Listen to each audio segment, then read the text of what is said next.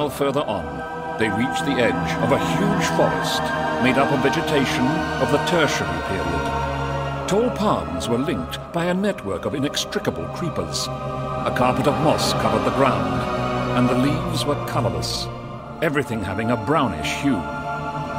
Exploring the forest, they discovered a herd of gigantic animals, Masterdons, which were being marshaled by a primitive human being, a Proteus.